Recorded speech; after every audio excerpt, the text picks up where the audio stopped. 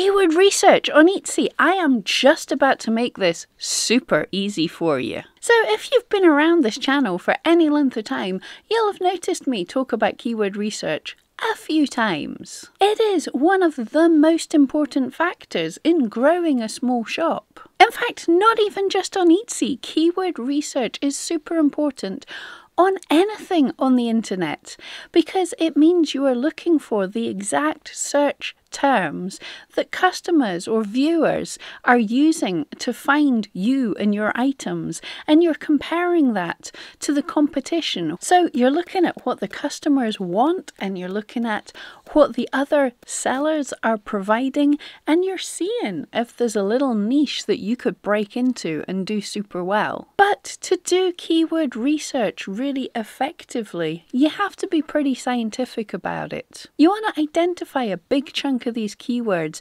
decide what you're going to aim for, and then create listings around what those keywords are, and come back and check often how your results are doing.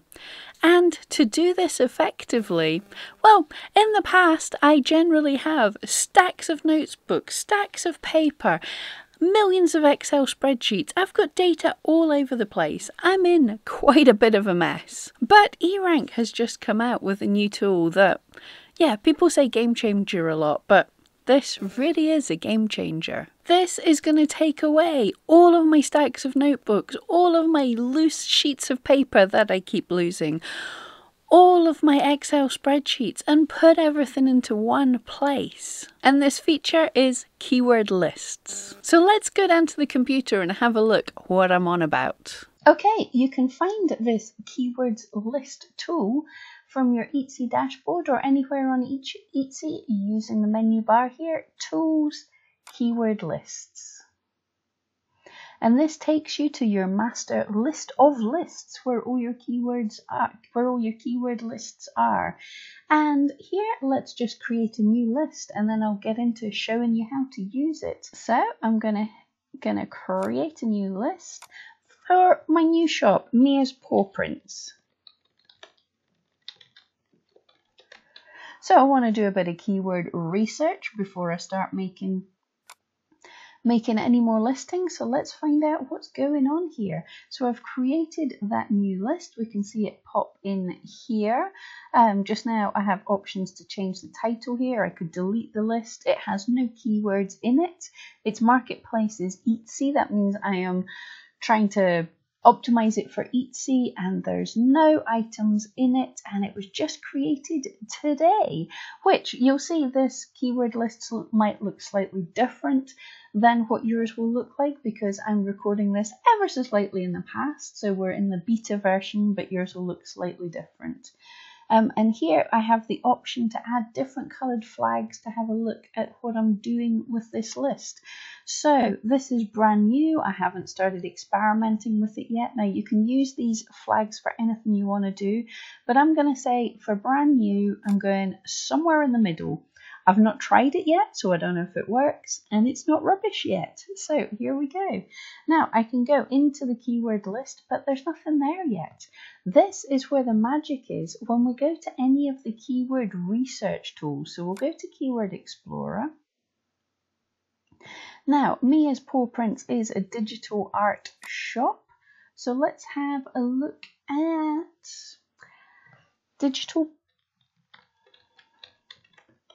digital dog drawing. Well, that's what my item's going to be. So I'm going to have a look for this, give it a search in the Keyword Explorer. Any of your keyword research tools will have this, and what you can see is this is your keywords lists button. This is showing me that Mia's Paw Prints is the active list just now. I can, from the drop down here, choose any of my other keyword lists. I can also, if this is in the way, move it up and down out of the road. And you have the option to go and view this list, create a new list, or edit my lists from here. But yeah, we're just wanting keyword lists here. If you get stuck at any point, we have help files all over the place, so take a look at them. Okay, so I've gone into digital dog drawing, and although this sounds like the exact thing I wanted to rank for, there's not much search data here. But what I can do is scroll down to the related searches.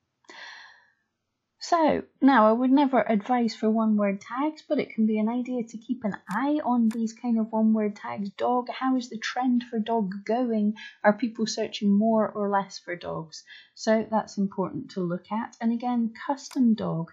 Now, personalized as a search term has been on the decline, the decrease, but it looks like there might be an increase in people searching for custom things just now. Dog portrait custom, that's a potential term. It's odd how people search for things. I would say custom dog portrait, but they look for obviously dog portrait and then perhaps think, oh, I want this custom. So that's how people search. And digital custom dog painting, although this has a lower competition, so is a good sounding keyword. My items are digital. I think I'll be pushing it to call them digital just now. Can it be put on a pillow? It actually can, so there's an idea. Custom dog art. So at the minute I'm not refining anything, I'm just looking at what are potential reasonable ones that I want to look at. And you'll see, well, custom dog print, when I click on it, my numbers in my little button here increase by 1 and all these tags appear here. I could remove them at any point by clicking on the cross if I didn't like any of them. Custom dog sketch, there's a potential. Custom dog drawing. Now looking at, trying to narrow down, is there something a little bit interesting in all of these? Digital dog drawing has a fair bit of competition, but no one's searching for it, even though it's the exact thing I want. So I've not necessarily found any great keywords just now, so what you want to do is dive deeper, and your list's going to remember everything you've got here. But so we said dog portrait custom, that's pretty accurate for what we're making. So if I click on this to go to the keyword explorer for this term, we can see there's a bit more of a search trend. It's not looking popular in 2020, but these things can pick up again. It's certainly a better term. So what else is there? Well, custom pet portrait, there's an idea. Dog portrait by itself, again, they're high competition, but sometimes it's worth aiming high. If the risk's worth it, there's a good number of people searching, and the ones that do like to click on it. So watercolor, I'm not doing watercolor. Dog portrait custom painting. Wow, what a terrible way to search for terms, but it has been getting some searches, and the competition isn't high, so that's maybe one to aim for. Memorial, again, yes, could be. Although that was just a one-off peak, it doesn't seem high the rest of the time. So again, we're getting some more ideas. Custom pet portrait, let's dig deeper into this one. And super easy, at just a click we get in to see the new things. Now we can see custom pet portrait, this gets big at Christmas. So this might be an idea for me to remember towards the end of the year. And are there any, well, pet portrait, super good term there. Pet portrait custom, again, really popular. Custom pet portrait painting, let's try and remember it just now. Custom pet portrait digital, that one's okay. Again, it's slightly lower competition, so it might be something my brand new shop could rank for. Custom pet painting, yeah. Custom pet portrait on a mug. Yep, that's something I can certainly make. Custom portrait illustration with pet. Possibly not so much, because that suggests with a pet could be something else. Let's click it. We've got 50 spaces. We don't need to use them all, but it's certainly an idea. Pet portrait drawing. Now this is an interesting one. It has some search data. When people do search, they're very likely to click. And it's not got a great lot of competition, so let's take that as well. So we've got some ideas. You can spend half the day doing this, and at any point you can switch out between different lists if you see a word you want to put in different lists. But let's go in and view that list. Let's get some ideas here. So I can add a little description here if I want, just by clicking there. I can change the title I want. I could also change the marketplace. If I was wanting to do this for Pinterest, I could go into Pinterest and it would find the search data for Pinterest for me. But what I want to do here is have a look for myself and decide which of these keywords could be interesting for me to have a go at ranking for. Now, I've got these flags here, like before. I can decide, is this a good one? Is this a bad one? I can color code these to anything I want. So I'm just going to go, like, looking, you can have greens all the way down to red. So I'm going to look and say, is it something I really want to rank for? Now, this has got good search volume, but it's got high competition. So I'm not going to go all the way up to full on green, but maybe an amber just now. Custom dog art. Again, I think this is kind of less important because it's still high competition, but it's getting much less views. So it's good, but not great. Custom dog drawing. For me, I'm going to say, yeah, I'd maybe want to go at this. It's not getting a great number of searches, but I've got a real good chance of ranking for it. Custom dog pillow. Again, this one looks like a good term to think about in the future. Should I be making custom dog pillows? Custom dog prints. Again, looks fairly promising. So this gives me an idea of some terms, what I'm going to do with them. And I can add notes to say maybe what listing I've used them in, what listing I'm thinking of using them in, how they worked. I can add little notes to this. But also, super cool, you can see this listing building section here and listing building for ad. Now I can look and I can think, if I'm wanting to create a listing today, now, which were my keywords that I was really wanting to aim for?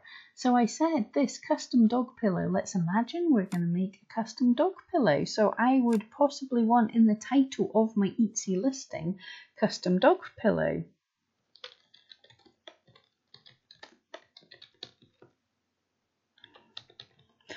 Now that is an exact keyword that I want to rank for. So having it at the beginning of my title is a super cool thing to do. It's an exact match for a term that I want to rank for, so this gives me a good chance of ranking for it. And it's fairly descriptive of what I want to rank for. But is there any other thing that I can add? Because Etsy recommend 2 or 3 of your superstar keywords in your title. Now, I perhaps don't want to necessarily add custom, like to do the entire tag, but we could say this is digital dog art. So then we've got this dog art, custom dog arts included here, digital dog pillow. There's all sorts of terms that can come out of this, but my title is focusing mainly in on one keyword. This is just a quick example. I would look into this a lot more, but we've got an idea for a title for an imaginary listing in the future. So there we go, that's added there. Now we can add in our tags as we go along. So most important, we said custom dog pillow. So where did I put that? If I can't find, if I know there's a thing, so it is here, but I could filter for this. So if I started to type in pillow, then that finds that listing for me, and I can hit add, and that immediately puts that up and adds it to my tags there. So that's my most important one. I was already kind of focusing in on custom dog art, so let's add that one as well to my tags. Now we can, if we want to filter by all sorts of things, maybe I want to look at the easier competition things. Are there any standout terms? Well, I like that. Custom dog sketch has the lowest competition, but people are still searching. Yeah, we'll give that a go. Custom pet portrait mug. Well, we were aiming for the pillow, but could this item be for any of these things? It's an imaginary item, so on you go. Yep. Custom dog drawing doesn't look so great. I'll maybe come back to that in the future. Custom pet portrait digital. Absolutely, that looks really good. There's a lot of cool things there. So, and also this would optimize me for pet portrait and pet portrait digital and custom portrait. So yeah, I quite like that as a tag. And then we could go down and add any more until you've got full up of your listings. And you can see eRank counts the character count. So if something's too long for a tag in Etsy, as is the custom pet portrait mug, what eRank is doing is splitting these up for you. So you've got custom pet and portrait mug.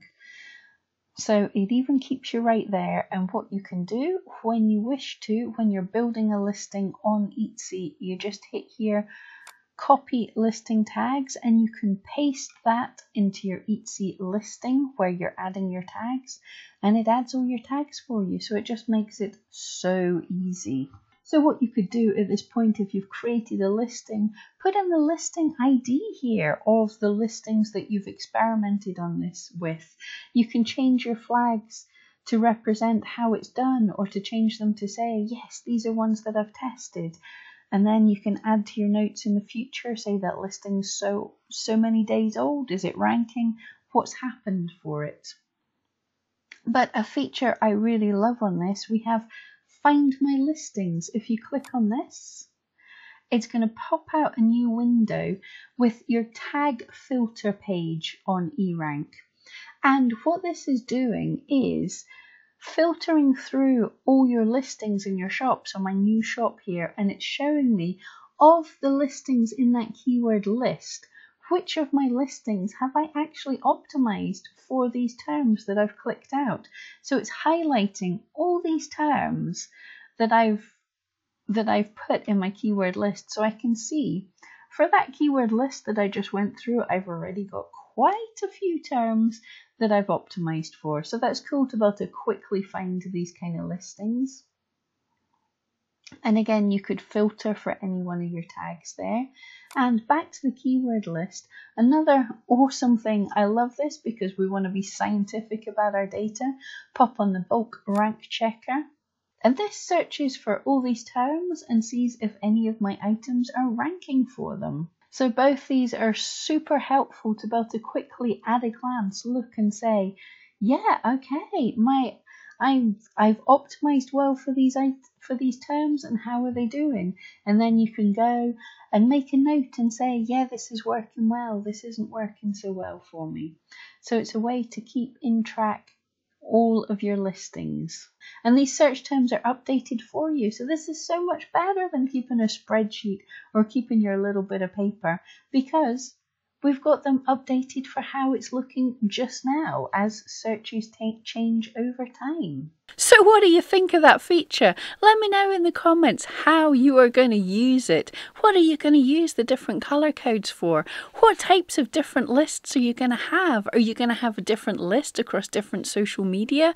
Are you going to have different lists for different shops? Are you going to have different lists for different experiments? I'm really excited to hear how you're going to use it. And for a different perspective on how to use these keyword lists, pop over to Starla Moore's video on them. If you haven't seen her before, she's also a YouTuber and a successful Etsy seller, so I hope you'll love her advice too. Thank you so much, and I'll see you next time.